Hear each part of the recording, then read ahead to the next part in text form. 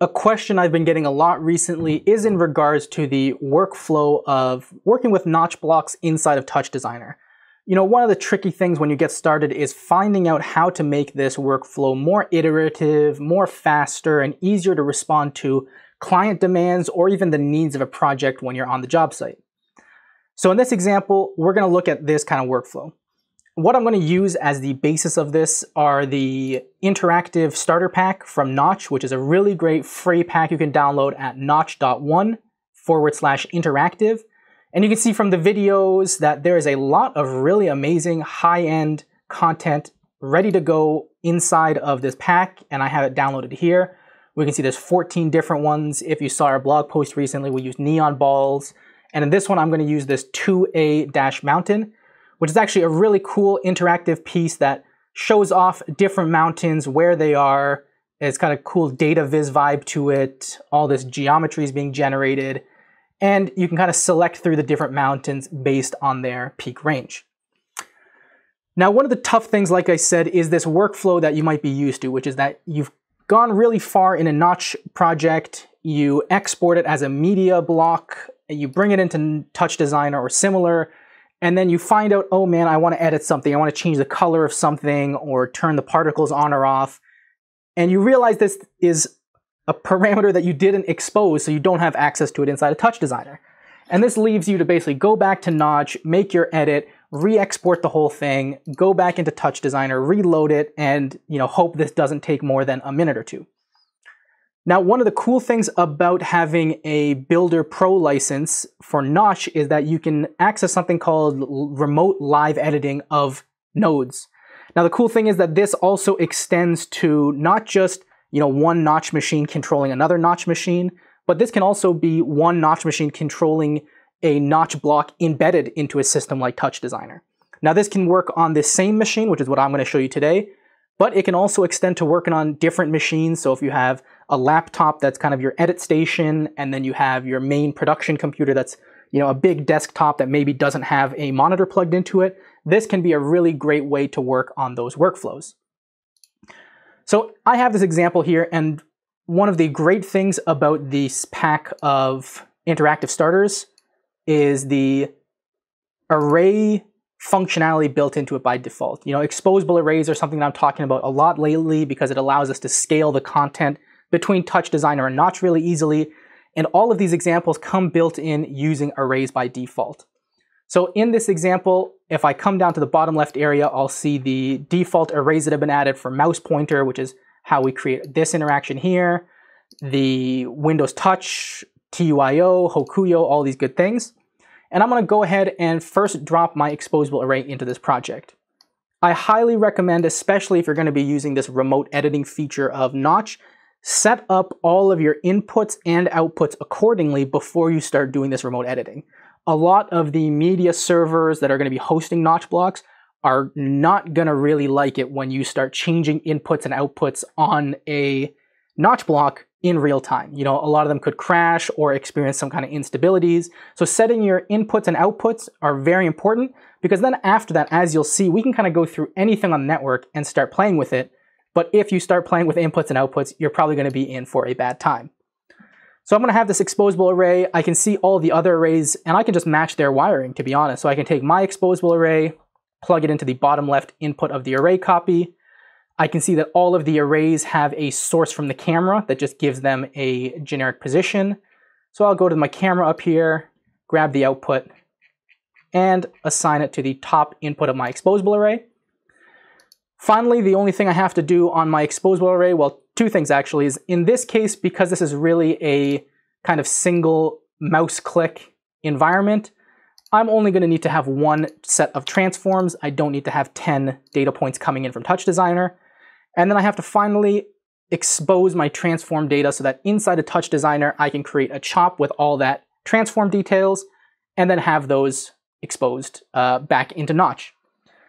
Now, one thing I'm going to notice while I'm going through this process, let me go ahead and expose this property, is that if I look at these other arrays that I have here, all of them have a Z position of 4.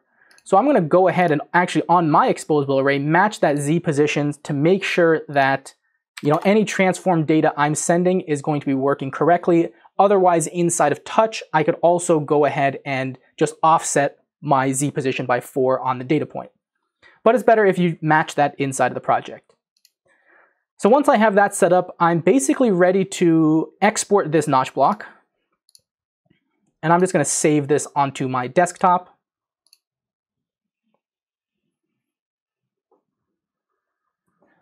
And then in TouchDesigner, I'm going to go ahead and load this up.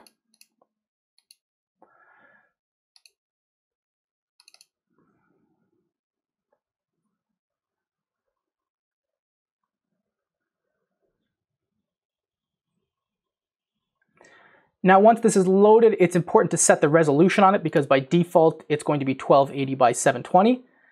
Now, if I hop back into the Notch project, either I can look in the bottom right here and I can see project resolution, 3840 by 1152, or I can hop into the project settings, rendering, and in here I can see my output width and height. So I'm going to match that in TouchDesigner, but since I'm on my laptop, I'm also just going to down res it a little bit. So I'll do 3840 divided by 4, which will give me 1/4 the resolution, and 1152 divided by 4. You can see once I have that resolution set, now I can see all the text, aspect ratio looks correct, and we're ready to start feeding in some data. So I'll go ahead in this case and make a constant chop, just because we're essentially going to be simulating those touch points on the screen, and we don't really need to have noise or anything else like that. We can just use a constant chop. So I'm going to go and make a TX, TY, TZ channels. And then if you haven't used exposable arrays yet, I'd highly recommend checking out our blog or other YouTube videos about them, because we do need to feed in the full set of transforms. So position, rotations, and scale values for every single data point that we're going to feed in. So even if we end up zeroing them out, we still have to feed them in. Oops, that should be RZ, then SX for scale, SY, and SZ. And I always recommend setting your scales to be 1, because scaling something to a factor of 0 is basically going to make it disappear. And with that, I'm ready to go ahead and plug this constant into my transform data chop parameter. And then what I can do is start moving the TY around to see if this is actually working. And we can see as I move my TY, I'm getting the slider moving up and down. And as I'm moving my TX, I'm getting that little previs ball showing my interaction with the general scene moving around as well. So everything's working really great right now. Now this is where we can go ahead and set up our kind of live network editing. Because normally, like I said, if we're in this process and the client said, hey, can you move this text over to the right a little bit? Well, lo and behold, you'd have to come back to Notch, find the text, move it, re-export the Notch block, and that is just not a jolly old good time. Now in this case, what we can do is go to Devices and Network Connection. And in this connection IP address is where you want to type in the address of the machine that has the Notch block running on it. If you're working on the same machine like I am right now, you can hit localhost, or you can put in the IP address of that machine, whether it's a 192 address or anything like that. You hit connect, and it's going to go ahead and search the network for any embedded Notch blocks or Notch applications running, and it'll list all the connections here. So we can see right now I only have one other instance of Notch running, which is, you can see here, mountain.dfxdll. I'll go ahead and hit OK. And just like that, we'll see connected in the bottom, and I am ready to go. So now one of the really cool things is how responsive this is and how easy it is to manipulate. So let's say, for example, I had that exact same request. Let's say I want to move the font over to the right, and I really quickly want to see this. The client's behind my shoulder. They're asking me for all kinds of stuff. I can go over, and actually let's make this screen a little bit smaller. I can go over to the renderer here. I have the mountain name, and you can see as I'm changing this property inside of Notch, it's actually moving that same property inside of my Notch block that's still running in real time. So, they could even be messing with it still. They could be here, let me actually maybe put an LFO to demonstrate. I'll make a very slow LFO. Let's make it 0.01. And I'm going to assign it to my TY.